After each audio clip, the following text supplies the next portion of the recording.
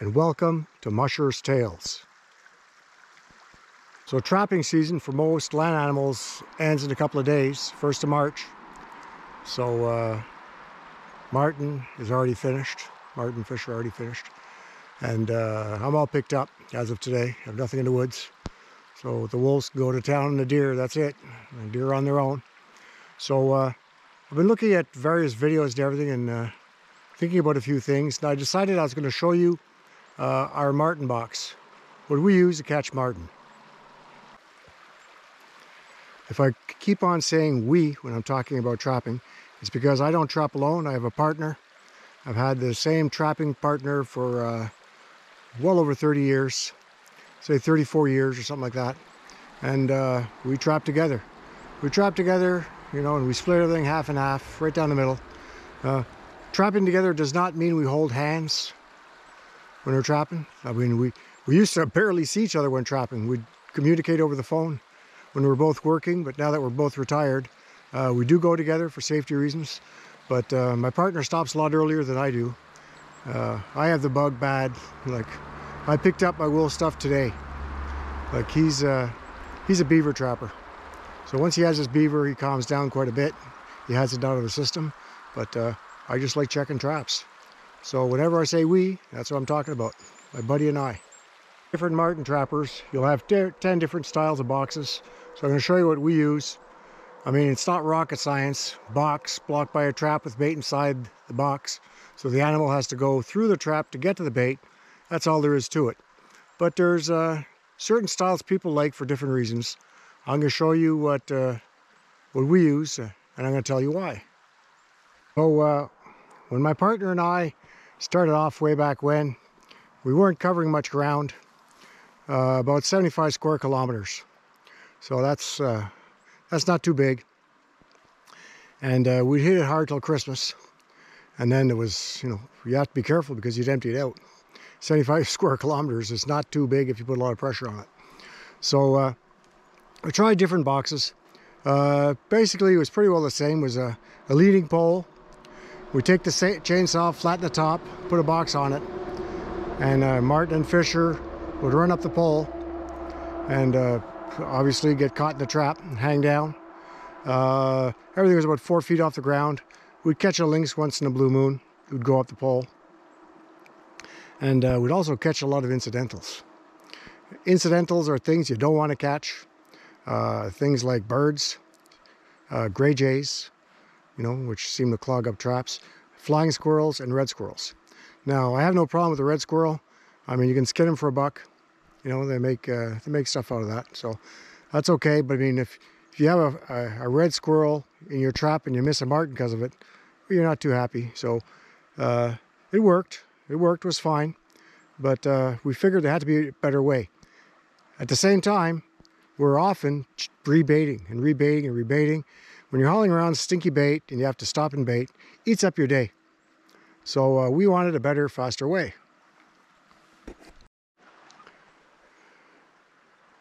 We also acquired more trap lines. So I got 3 more lines. So right now we're running about 300 square kilometers. So in order to be able to cover all that territory, and we were still working at the time, we had to have efficiency. You had to really not waste too much time doing things that you didn't have to do. So one of those was baiting. Not only was it time consuming, but it was also another thing to haul around. And the vehicles are already full enough. When you're trapping, you always have a lot of gear. So you start hauling around buckets of bait on top of that. It wasn't very good. Add cold weather, and you have to take the bucket out and get bait out and then whack off a piece and chop it and everything. Again, eats up more time. So we wanted to eliminate that. So talked it over with different people. Talked it over with one longliner who was called Mingo. And he was running a lot of, a big line. And he was a big marten trapper. But he also had really good carpentry skills. He knew what he was doing and he knew how to longline things. And he was catching a lot of marten. So I asked him what he was using. And he described his box for us and showed me a few pictures. And this is why, because it's what we use now, comes from his original idea I call this box the Mingo box. Now, it's not quite the same as Mingo described to us and showed us in pictures. My trapping partner, he modified it. He added a few twists to it that have increased the efficiency and made it a better box for trapping. My trapping partner is the guy that makes the box. He's the kind of guy that 1/8 of an inch is really important, and I'm the kind of guy that'll cut a piece of plywood with a chainsaw. So the boxes are tailor-made, so he has all the credit for that.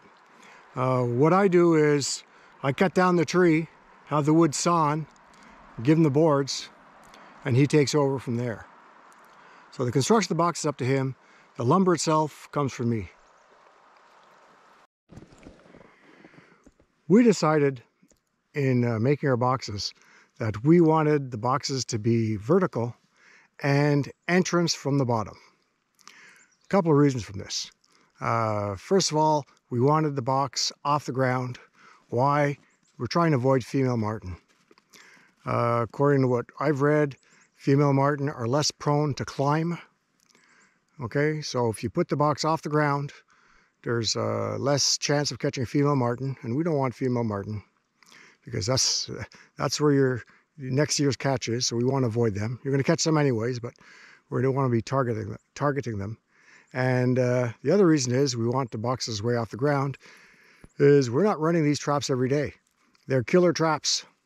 Okay, snap, it's lights out, marten are dead. Like, well, if it's not instant, it's awful close to instant. And no point checking traps every day when you can check them in 4 or 5 days and your catch is there. So we wanted everything suspended off the ground, way off the ground. Other reason is when you're long lining like we are, what you want is you want efficiency, which means one type of box, one type of trap. So you're not changing different models of traps. It's one kind of trap every time you set a box.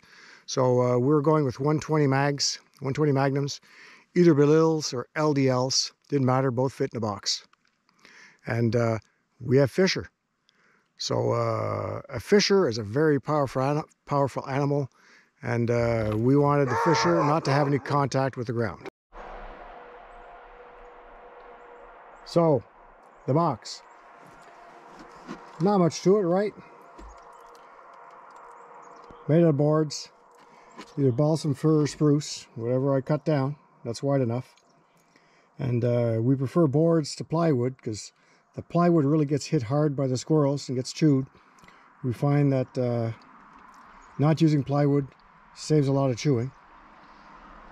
I'm not going to go over the sizes of the box because there's so many different models of traps, it would be useless information for you. Slots inside to hold the springs. Now, where it gets interesting.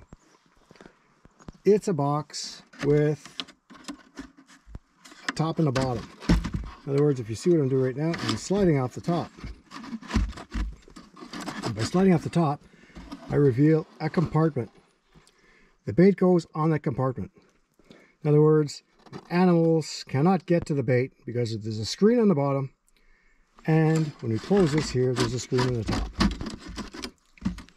You fill up the box full of bait once, and the birds and the squirrels and the mice can peck from the top. So you have your birds there, and they're pecking away. They're landing on the top. They have access to the food. They don't go underneath to get caught, so they have access to their food. You cut down a lot of your squirrels for the same reason. They're sitting on top of the box, nibbling away or trying to get through. So you don't catch, I'm not saying you don't catch any, but you catch much fewer incidentals of any kind. And the real beauty of it is you only bait once. Now when I'm saying you only bait once, we don't trap that long. So basically our marten trapping is finished by Christmas. We hit hard. Okay, we hit thoroughly, but we stop before Christmas because we find if we go too long, we clean up too much and it damages our population. So we bait once in a season. That's a big time saver. We bait once at the beginning, bait properly, and it's done. Not saying we don't bring bait, because once in a while the unexpected happens, like a bear or something, and you'll need some bait. But basically speaking, bait once and it's done. These sides here are for drywalls, corners for drywalls. At first, we just had 2. And you just slide the screen back and forth. Now, where the modifications came in, all of a sudden we'd have a fisher, and the fisher would be able to pull up this screen, and you'd be missing bait. So we added this 3rd piece here, which we turn around and we screwed in. And that solved a lot of problems. But still, once in a while, a fisher, by bracing its legs, pulling up, would have access to the bait. So we added something else again.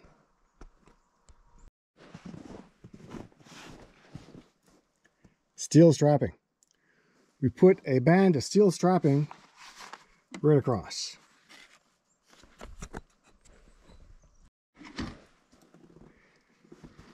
View of the inside of the box. So these little dowels hold the bottom. Very well made. And it's attached with 2 screws. The box is vertical. So the box has the bait towards the top. The box is vertical. And we put 1 screw right through the top there. And another screw at an angle in the bottom. 2 screws. Very steady.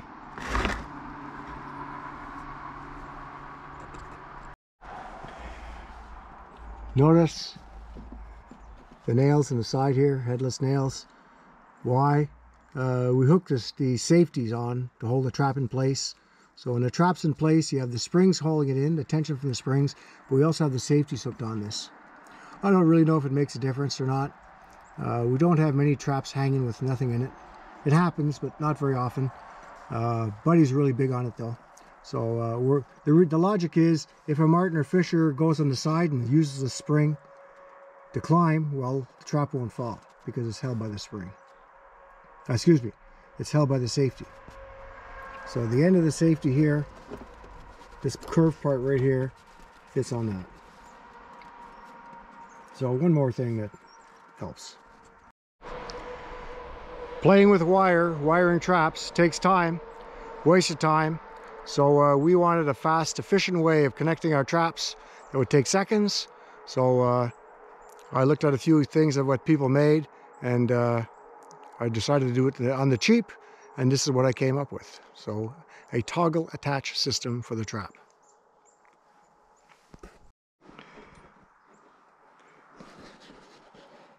So I basically took a nail, don't remember if they're 4 or 5 inch nail, and with 2 pair of vice grips and something around, I just wrapped it around and attached this, the double ferrule, to a cable, and the other end of the cable is a loop. Here I have a bunch of them because when we repair boxes, we bring some of these or we install new boxes. So I could probably have a dozen here. So we have a loop up top, and we have these things here, and the nail goes through the swivel of the trap. So in seconds, you just slip this through. Easier to do with 2 hands. And there you go. Never, never, never had one come off. Never. Never. And we've had some, well, you know, we've had bears get caught on them and pull on them. You know, the bear pulls out of the trap, but everything's just as it is. Okay, never had one come off. And again, to take it off, really quick too. So it's done in seconds. We like our animals to be swung away from the tree. Why? Don't want any sap, okay? Don't want any sap in the animal. And also, if it's away from a tree, less danger of something climbing the tree and hanging onto the tree and chewing on your catch, like another marten, or like a mole, or a shrew, or anything that likes to make nests out of marten fur.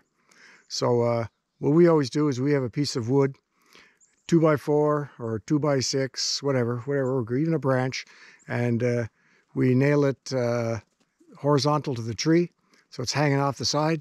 So the box is on the tree, and we have this arm sticking out with our toggle. So when the animal's caught, the trap falls from the box and swings to the side. So the animal's away from the tree. And also in the case of a fisher, if a fisher can brace its feet anywhere, he's much stronger. So if he's completely suspended off the ground, he's got that trap around his neck, he's in real trouble and he's not going anywhere. If he can brace himself against a tree, well, like it or not, fisher are really strong animals, and things can get a little more complicated with such a small trap. Another advantage of having the toggle on this piece of horizontal 2x4, 2x6 or branch is the catch swinging away makes it easy to see if you have a catch. That helps quite a bit. So you can see basically right away if you've caught something or not. We always make sure we see a spring. We have to check our springs because it does happen pretty frequently that you'll have a catch and the trap will not fall away from the box. If it's a smaller marten, sometimes they get killed so instantly they just stay there and the trap doesn't fall away. So that happens too. So we always like seeing a spring to make sure the spring is, if the spring isn't compressed, well obviously you know something's in there. And you have a look, or the trap could just be sprung, which happens too. Mingo and his partner told me that they were big skidoo trappers and they had a huge run. And they tie flagging to their one of their springs. So basically they'd skim by in their skidoo and trying to find their box. Well, they just, if you see the flagging to the side, well then you know obviously that your trap is swung to the side and there's something in the trap. So they would save time by doing that. How much time do we save? Well, it's nothing to do, we do 50 boxes in a day pretty easily. Okay, well not pretty easily. You're going to be tired at the end of the day, but it's definitely doable. When you calculate a 5-gallon bucket full of bait is good from 10 to 12 boxes to bait. And we do, you know, pretty well on Marten box every 0.5 of a kilometer. So if you put in 50, you cover 25 kilometers. 25 kilometers, a few days like that, you're starting to cover quite a bit of territory.